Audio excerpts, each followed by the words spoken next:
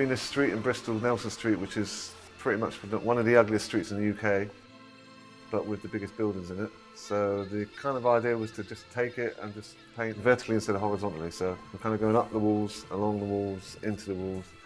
And most events are all flat walls, so for this it was like the perfect canvas to do it.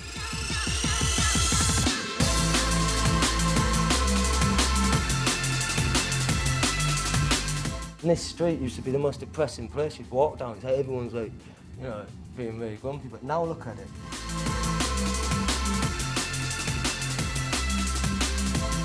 Bristol is a beautiful city, actually. The architecture is amazing, and I think that the contrast between, you know, modern street art and this old architecture is so great, you know, it's so interesting.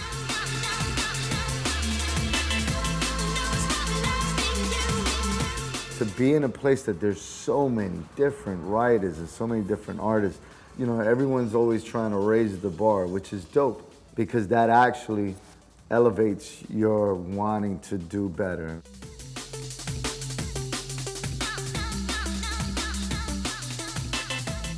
If I was 8 years old, came down here on Saturday with my dad, I'd have been inspired, it would have blown me away. And I think it's blown a lot of people away, even whether you're 8 or whether you're 58.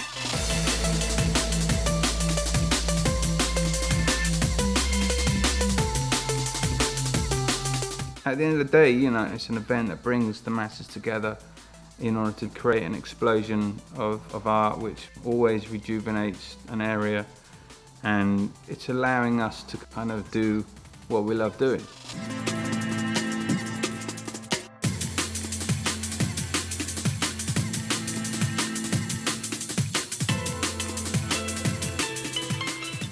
Bristol is renowned internationally for its acceptance and promotion of graffiti art stroke aerosol art, and I think it's something that the city should rejoice in and be proud of.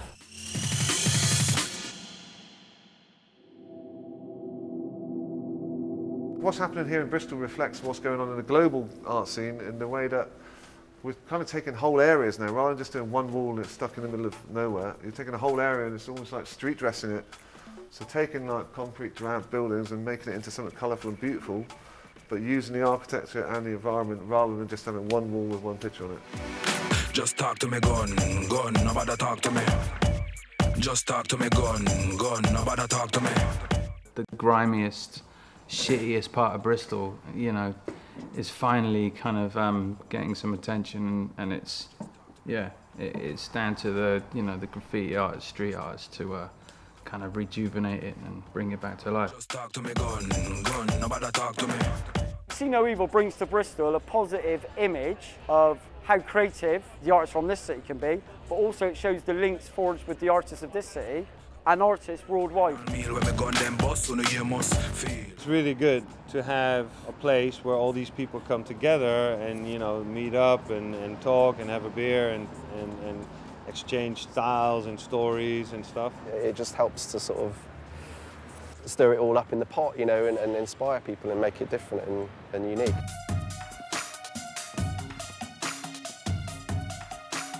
What is this? Center of Bristol, or somewhere in the middle, and it's like a 6-story building. I'm about 2/3 done. I'm basing this on a photograph that I took of my girlfriend and her baby niece.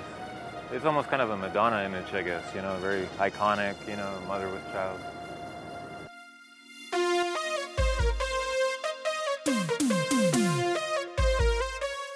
I'm wearing a mustache, and I'm a girl, a woman, actually, because most women who paint, especially in the graffiti world, they paint women, and most of them paint women that look sexy and half naked.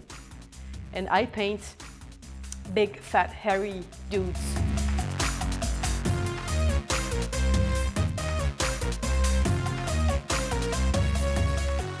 I've created this character called the Vandal. He goes around painting the cities, covering them in his palette, an elaboration on the term painting the town red.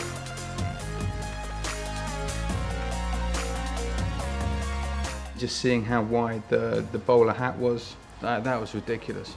It's just like, when are we ever going to finish this? And then Bio from Tats Cru jumped in right on the last night. We just both work like a couple of digital printers, just kind of.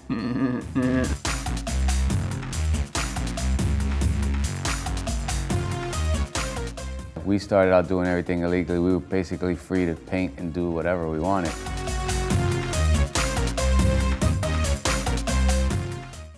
We were younger, we learned from the older guys, and now that we're older, we're learning from the younger guys, you know. That's the beauty of art, you know, you never stop learning, you never start developing new ideas. So for us, we come here, and it's refreshing as well, see new styles, different mediums being used, different techniques, so we learn. The art is really rising up here, and I think it's definitely a place that's definitely going to be like #1 tourist attraction here for the art.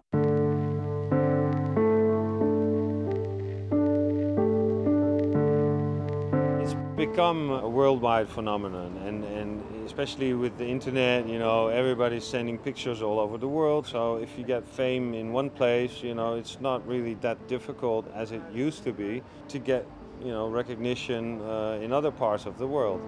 Sounds diffract. Because of the artists are international, everyone's photos will go around the world and they'll look through the whole set and they'll see new art, and maybe, you know, some people from Bristol get picked up. On an international level, Bristol's got such a significant street art scene, mainly I think because of the history.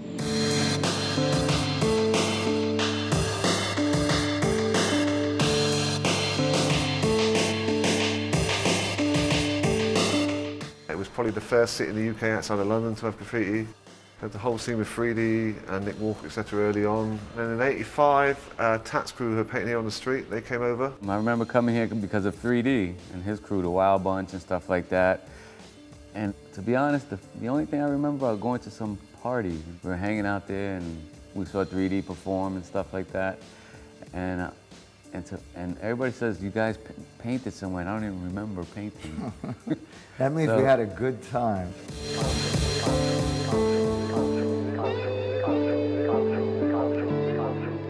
It went through to a second generation of artists with the Barton Hill lot. All of the prolific artists from Bristol painted Barton Youth Club.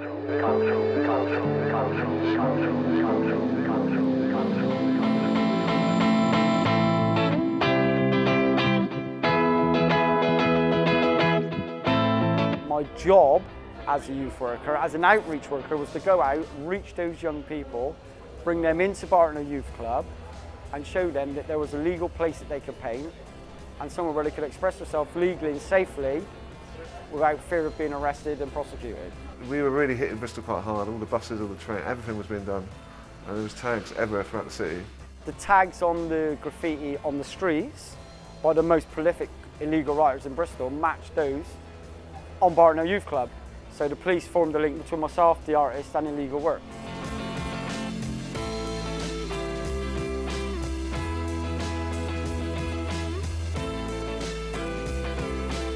The police carried out dawn raids in Bristol and Bath with search warrants, basically looking for materials related to illegal graffiti, whether it be paint, marker pens, anything related to the art. I've gone to Australia for a year. I heard from my parents that the house had got raided and they were like looking through everything with a fine-tooth comb, and Inkie had been arrested, and you know, and a handful of, you know, guys from writers from Barton Hill and what have you. You know, it was like, oh, that's serious.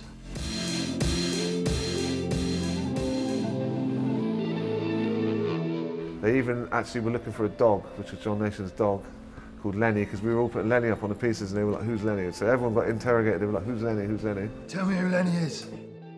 No, they should have just said, Lenny's not in the country anymore, you know? Just carried it right on. And from that, I think it ended up about 40 of us went into court. I was the last of the artists to get caught. When I got back, I had to kind of face the music. So when I did touch down, you know, I met up with a couple of friends, and the first thing they did was give me a card of the solicitor that they'd all seen. And that did, you know, that was, oh yeah, welcome home, you know. I got taken to magistrate's court when I was 18, I think, and I had about £250,000 damage charges. And I ended up front page of the Evening Post with accused Tom Bingle walking out of that court. Now, 30 years on, the irony is not lost that See No Evil is actually taking place right in the heart of Bristol.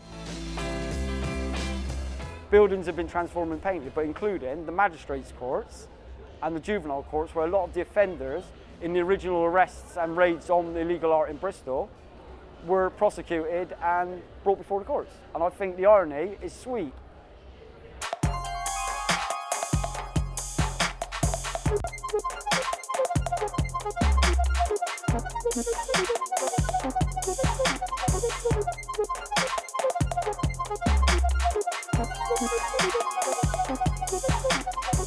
It's great, you know, that you can sort of go from that point, that sort of criminalised aspect to all of a sudden it's for everybody. It's kind of like, it's art, you know. I think there's no holding that back. You can't really stop the train once it starts, you know. There's a changing of the guard that's happening, which people that are in positions to employ art or okay where it should be placed are now the 30-year-olds and the 40-year-olds who grew up watching this art form, and they're the ones who have more of an open mind toward it. There were some pieces across the city, and so we thought we would ask the public, did they want it removed or did they want to keep it? And there was huge support for keeping it. So after that, we started to look at it far more as an art form. We've had exhibitions here. I think it's become part of the character of Bristol.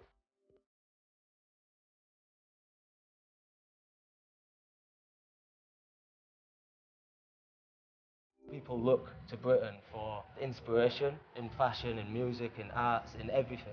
Bristol's always been on the forefront of, you know, music and art and creative medium in general. It's just great to sort of have this amazing artwork with a brilliant musical backdrop as well.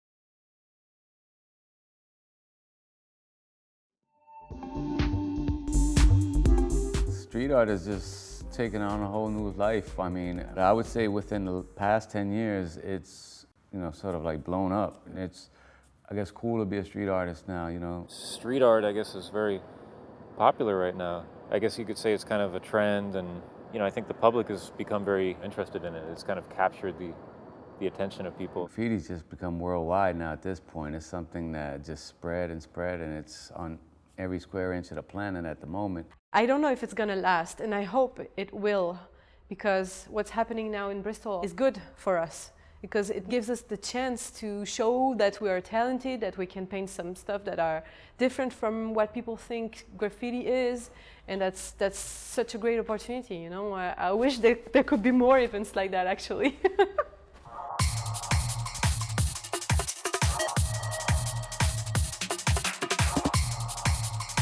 I think it's great that it's got a lot more public acceptance. You know, I think it's about time that it did. There's a real sort of old school mentality maybe amongst some that it shouldn't be like this. It should be, you know, very much an underground thing and exclusively underground. I just see it all as art at the end of the day. I just see it under that umbrella. It's art. I think everyone benefits from something like this. Even us as artists being invited get to benefit from it, you know, experience different city, meet different people, get to meet some of the other artists who we probably wouldn't connect with. But overall, it's only gonna help to, you know, enrich the culture here.